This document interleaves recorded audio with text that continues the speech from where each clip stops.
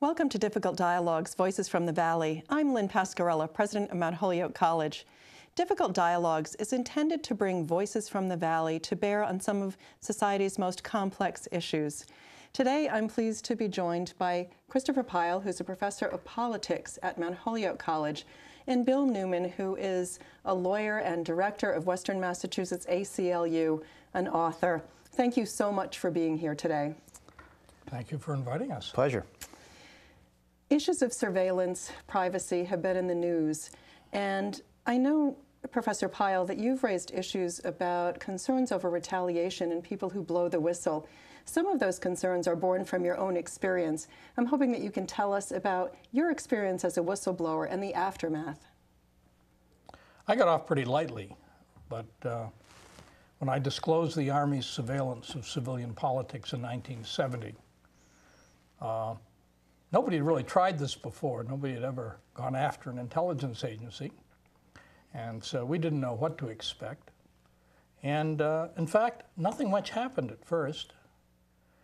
And then the military created a 50-man unit in the Pentagon whose sole job was to discredit me. They were unsuccessful. So they made up stories about my fathering 4 illegitimate children, to which I replied, "I'd love to meet them. Can you arrange that, please?" And that issue went away very quickly. Then they put me on Nixon's enemies list, which targeted me for a tax audit, and discovered that I had overpaid by $154, and they had to give us the money back. So there were threats to prosecute me for espionage or treason, but these were terrors for children. They didn't really bother me much. So I got off rather lightly. I didn't have to move to another country like Ed Snowden and his journalists. What was the process that you went through in trying to decide whether to blow the whistle? It was an easy decision. Did you agonize over it? Instantaneous. I was given a briefing at the headquarters of the U.S. Army Intelligence Command while I was a captain in Army Intelligence. Excuse me. My job was to teach constitutional law to counterintelligence agents. And one of my sidelines was to teach a class called CONUS Intelligence and Spot Reports. Spot Report's a 5-paragraph incident report. CONUS is the Army's acronym for Continental United States. They have an acronym for everything. And I had to make up the class because nobody told me what to teach. So I talked about the need to measure the height of bridges so your trucks don't get stuck under them when you go in to deal with a riot, and to measure the park, so how many pup tents you can pitch in a park, and to count the urinals in the local high school. Useful things, you know, to water the troops. And maybe you should have told them about the bridge coming into Northampton. You would be really helpful now. Very helpful. If you're going to invade Northampton to put down a riot by the raging grannies, you definitely need to measure that bridge. Many wise people have underestimated that bridge or overestimated it and lived to rue the day. Well, anyway, I was preaching this class, and an officer came up to me afterwards and said, "Captain Pyle, you don't know much about this, do you?" And I said, "No. What can you tell me?" And he said, "Well, I was a special duty officer at Operations 4 CONUS Intelligence Section of the U.S. Army Intelligence Command. If you like, I can arrange a briefing." And he did. And I went into this labyrinth inside this big old black warehouse in Baltimore, Maryland, got my security badge, and we went down through these winding corridors into a brightly lit room where there were 13 teletype machines chattering away, reporting on political activity throughout the country. And we were taken inside a steel mesh cage in the middle of the room where there was a workbench all the way around the sides, and shown a variety of things, including a mug book, actually 4 volumes of a mug book on people active in civil disorders.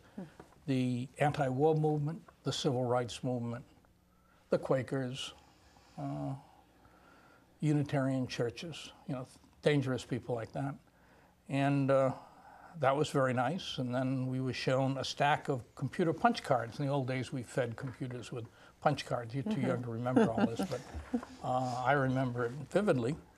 And the top card on the deck had a 6-paragraph incident report that reported that Arlo Tatum, Executive Secretary of the Central Committee for Conscientious Objectors, had given a speech at the University of Oklahoma about the legal rights of COs. I found that fascinating because that immediately told me that they were covering every college campus in the country, reporting on perfectly lawful activity like Arlo's speech. And I knew Arlo because I'd been working with him getting some people out of the Army as COs. And so I turned to my briefers and I said, "You fellows are doing terrific work. Have you got something I can show my students over at the intelligence school?" And they tore off a 5.5-foot long intelligence summary for the week of March 11 through 18, 1968. And it had the Unitarian Church and other groups that the Army had infiltrated. And I took that with me in 5 copies, multicolored. And as we left the building after turning in our security badges, I turned to a fellow instructor and said, "When I get out of the Army, I'm going to write an article about this." Because it was perfectly clear to me that while these folks were really nice fellows, they were running the essential apparatus of a police state. And I didn't think we needed to spend our money on that.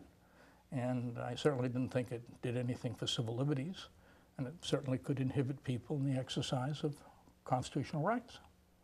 So when I got out of the Army a few months later, I wrote the article. Great. You know, Bill, since Chris went through his experience as a whistleblower, the nature and scope of surveillance has changed dramatically. We've got the case of Edward Snowden. Talk about that use of technology in surveillance and the implications for civil liberties. I think that a lot of people realize but don't quite appreciate the extent of how legal mechanisms devised 25 or 30 years ago to protect privacy are utterly insufficient to protect privacy today. So, for example, when the law was first written, the Electronic Privacy Act, Electronic Communications Privacy Act was written, there's a provision that says that if an email is 6 months old or older, all that a prosecutor needs to do is write out a subpoena on his own. It's like writing a prescription pad. It says, "Give it to me." And the reason for that is that at the time the law was passed, almost no one used email. And the few people who didn't store it because it was hugely expensive to store email. And so if you got an email, you read it and you deleted it because it was hugely expensive. The idea that there would be 10 years of your emails on a server somewhere that a prosecutor could just go and take and review at his or her pleasure, it was unthinkable. No one thought about it. Now that's the law that was passed in 1986. It's still the law today, and prosecutors can still get all that information today. Look at the review of license plate readers that are now being used. Every license plate in a given area, and there are thousands and thousands of areas, and the information can be compiled and can be stored forever and can be cross-referenced so that private corporations and law enforcement can, in fact, put together an entire story of every place you have been in the last 3 months, 6 months, year, 2 or 5 years. That was unthinkable some years ago, and yet there is no legal mechanism for controlling that kind of surveillance today. And those are but some of the most obvious and simple examples. So the question, I mean, and we should probably at least note that all your email, all your location information, all your tweets, all of your emails, all of your communications through, certainly for any handheld device and generally through any stationary device as well, is open season. There's open season on it for the government who wants to go fishing in there or fishing in there, however you wish to spell that. And so the notion that there is legal protection that is really effective in any way to protect privacy, given the advances in technology, I think the whole notion is spurious. So we've had government officials say, you don't have anything to worry about unless you've done something wrong. Chris, what do you say in response? Well, for many people, that's probably true. They lead boring lives. They like boring lives. I like my boring life. But I depend upon newspaper reporters and their confidential sources. And when I disclosed the Army's spying, I didn't just simply tell what I learned in the briefing. I quietly went around the country like a reporter and recruited 125 of the Army's own agents to blow the whistle on them. Most confidentially, because they're happy if I went to prison, but they had other things to do. They were my confidential sources, and I promised them that I would go to prison rather than disclose their identities. Today, it would be much harder for me to protect their identities. It would be harder because the government has so many ways to get at our communications. For one thing, they'd probably get in touch with me by email. That's a very stupid thing to do. Or they'd call me on the phone. That's silly. The government can record all my phone calls. I'm sure they're doing it now, as they're doing it with yours. And then when they're ready, they can search it. Well, I don't think we ought to have that power relationship in this country because it silences people. It prevents us from knowing what the government's doing. They know what we're doing, but we don't know what they're doing. That gets the system wrong. It's backward. Bill, you alluded to this, and Chris has written about the privatization of these kinds of issues where the government is now relying on private corporations to do their surveillance work for them. Could you comment on that and the risk that that puts society in? Yeah, I mean, I think it's not a new concept that we've had a military-industrial complex. The idea that the government and, let me put it in a more affirmative statement, the government and telecommunications company work hand in glove, and they have for many years. So as long as the government can have access to the computer networks of the large telecommunications companies, why do it yourself when those companies will do all the work for you, and all you need to do is put a thin microfiber into a computer and voila, you've got all of Verizon's information. You have all of the emails and all of the telephone calls and all of the electronic transmissions, all of it nicely collected and easily deciphered for the government. So the government is doing a lot of it. The notion that it's all private companies is wrong too, but there's a massive amount of information being gathered and stored, and the government has just various ways of getting its hands on it, some of it through its own means and some of its own surveillance, and a lot through the telecommunications companies. And of course, we serve up a lot of it to the government. I mean, Facebook, I mean, there's the irony of Zuckerman complaining about the government misusing Facebook for surveillance purposes is really poignant. After all, Facebook is all about not allowing barriers to privacy. Everything should be shared with everyone. And people give up massive amounts of information. And of course, all of the networks of all the friends and all the friends of the friends. And the government is thrilled that you've just given them all of this information about who are your friends and who do you talk to and who have you seen. And thank you for your picture, because that really helps with our identification programs that we have. And then we can reference this and cross-reference it. And all of this we give up for free, to which the FBI, the CIA, and Homeland Security says, thank you, in their own way. Yes, I've tried to tell my children this. I don't know. I'm not on Facebook, either of you? No, I'm not. I actually refused until last week for the purpose, because as you know, I have this book coming out, right. And everyone says, that is how you are going to promote the book. So they're going to learn a lot about the book and whoever likes the book. And I'm afraid right, that's and a lot about you. Well, they're going to learn something. I don't think they're going to learn anything they don't always really know, but they'll learn something. Great. Chris, tell us about the evolution of your thinking on the Snowden case. Well, at the beginning, I was somewhat skeptical. There was no question that he was a man of great courage or naivete or both. And I always think courage and naivete go together very well. I could not tell. People kept asking me, is he a hero or is he a villain? And I said, I don't know. Let's see how he handles the information. He's obviously got a lot of it. And misusing that kind of information can get people killed. And those of us who are trained in the intelligence business know rather exquisitely just how foolish disclosures can get people into trouble. So I was wary at first. I praised him for his courage, and I praised the information that he'd given out to date, but I withheld my judgment until I could see how it was being handled. And what he did was quite responsible. He said, I'm not going to try to disclose all this myself, and I won't be able to because the government's going to be on me totally like a blanket. So he gave it to a number of responsible journalists who were very careful with their sourcing and very careful to consult experts about the implications of what it was they might be disclosing.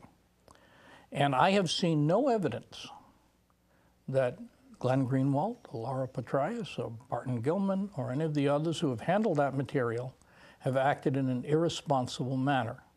And while the government has made vague statements to the effect that the information has harmed American foreign policy or harmed American agents, I see no evidence of that at all. And so Ed Snowden's become something of a hero to me, and the people he worked with. You don't do this stuff alone. I didn't do my things alone. I worked with members of Congress. I worked with responsible journalists. I even met some irresponsible journalists and had to shut them down. Snowden has done very well. And basically, he's been out of it since he left China because he couldn't take any of that stuff with him. And he gave it all away while he was still in China to Americans. Bill, since 9/11, people have been more willing to sacrifice civil liberties for the sake of security. How do we balance the two? Yeah, I disagree with the notion that there's a tension between the two. The idea that you have to sacrifice liberty in order to be safer, I think is wrong. So take the government's PRISM program, which is basically, we're going to collect everything we can about as many people as we can for as long as we can, and we'll store it forever. That's basically our government's policy. And as Chris has pointed out, that way of dealing with intelligence is self-defeating. I mean, the governments will say, and I think this is true, that finding a terrorist is like finding a needle in a haystack. You really have to comb through a lot of information in order to get to that. Now, there are two things wrong with that notion about essentially collecting lots and lots of data on many, many, many, many people, most of whom have nothing to do with what you're supposedly looking for. And one of the issues, of course, is that it antagonizes and makes hostile the communities you need to get really reliable information, because in this day and age, the best intelligence, the most accurate intelligence, and the most actionable intelligence is human intelligence. People say, you know what, I know so-and-so is doing something, and I'm telling you about it. That works infinitely better and more effectively than all of this massive communication intercepts put together. The other thing is that the collection of the data isn't self-defeating for the reason that if you're looking for a needle in a haystack, the idea that the way to find the needle is to make the haystack 1,000 or 10,000 or 1,000,000 or 1,000,000,000 times bigger is stupid and self-defeating. So, and that's the government's policy. Let's just make the haystack from here to the next galaxy, and somehow that will make us safer. That's wrong. It does, of course, gives them lots of information to use for many, many other purposes other than for allegedly fighting terrorism. So I think that the policy is self-defeating. The notion that we have to sacrifice our freedom and our privacy in order to help them make the haystack as big as possible is wrong. You've both written about the rights of detainees in Guantanamo. Chris, you have a book on torture. Tell us a bit about the themes in that book. Title of the book is Getting Away with Torture. I began to write about the torture because I recognized as soon as George Bush's military order came out on November 13th, 2001, they planned to torture people because they said, we will not use the normal rules of criminal evidence. Once they said they would not use the rules of criminal evidence, they'd make it up as they went along, I knew they wanted to torture people. So I stopped the book I was writing and started a new one. And then I discovered that there was a whole legion of very good reporters digging into the factual story. They didn't need one more digger. What they needed was an analysis of it. And so I began to analyze how it was we came to that, and how the bureaucracy was urged to do it, and how lawyers were complicit in essentially a conspiracy to commit torture. That's what it was, led from the White House by White House lawyers, operating under the Vice President's direction, and according to the President, his direction, carried out in the so-called Department of Justice, which is one of the great oxymorons of our time, and essentially writing regulations so that people would feel free to torture. They called it their get out of jail free card. Now, you don't write laws for that purpose, not in this country. And so I wrote about that. And then I wrote about the cover-up and finally the Obama administration, which has not only helped to cover up the conspiracy to commit torture, but has retained the powers. It's never denied those powers. It just says we won't do it as a matter of choice. And then it's gone beyond it to assassinate people by pilotless drones flown from Nevada. Tell us about the secret court. The FISA court? Well, it's not a secret in the sense we know it exists, the Foreign Intelligence Surveillance Act court. Do we know anything else about it? We know that once upon a time, out of the thousands and thousands and thousands of applications that the government has made for various surveillance permissions, it turned it down, and that was overturned by the really super secret appellate division of the appeals court, FISA court, which I think has met once to reverse the one time that the FISA court actually turned the government down. The government has asked for various kinds of surveillance, permission for various kinds of surveillance. The theory of the FISA court was to go after foreign intelligence agents. That's why I call it the Foreign Intelligence Surveillance Act. It was never intended to be used against people in the United States. It was never intended to be used against individuals or groups who were viewed as political enemies of the administration. It was never intended to be used to do wholesale surveillance of individuals or groups who have politics that differ from the mainstream. And that's what the FISA court is. Now, there is one aspect of the FISA court that I think is actually beneficial, which is that because there are lawyers that have to sign their name saying this is happening, there is some, I think, self-regulating that goes on. And I think that may be helpful, although we don't know. There is no lawyer before the court at this point, up to this point, other than the government lawyers. There's no one there except the judges who were appointed by the Chief Justice of the United States Supreme Court, Justice Roberts, whose ideology on these matters is very clear. The FISA court never turns down a request that the government has, and I think that the broad scale of the authorizations that have been granted have been shocking when they've come to light.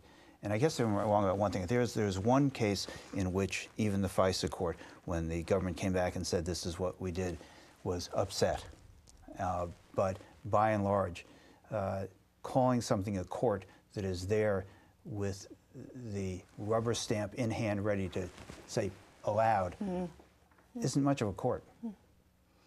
I would submit it's not really a court in our sense of the word, because its decisions do not establish precedent in any way that can be tested throughout the legal system, which is what our system of precedent does. Right, and the idea of a court, which I think Chris' point is really well taken, is that there are both sides arguing, but in this so-called court, there's only one side present, and they write decisions so they can be reviewed, which this court doesn't do because its decisions are never reviewed. And as Chris points out, there is no precedent. They make it up as they go along, and the idea of a court is that it's fair and equitable as opposed to stacked with the judges of a certain ideology. So I agree. Calling it a court is giving it more of a aura of fairness and discretion and thoughtfulness that I think that is justified by the facts of how it actually functions. And as court orders, I would not call warrants. Warrants, according to our Constitution, should be based upon probable cause supported by oath or affirmation. That's not what they are. I testified against the FISA court in 1976 while I was working for the Church Committee, Senator Church's Select Committee on Intelligence. And I called the warrants pseudo-warrants because they're essentially, if you think you have a need for it, we'll authorize the surveillance. And the categories were very broad and easily expanded. And in 2004, they were radically expanded for bulk warrants. Warrants had always been specific since the time of James Otis and the writs of assistance case in Boston in 1763. We had been arguing for specific warrants, and we had adopted that in the Massachusetts Constitution and the federal Constitution.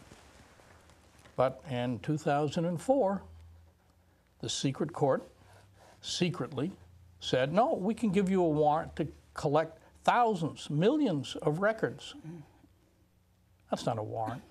That's credentials. Thank you so much. We are out of time. Luckily, this is a two-part segment, and so we will be seeing you again. I want to take your class. Brilliant. Thank you so much.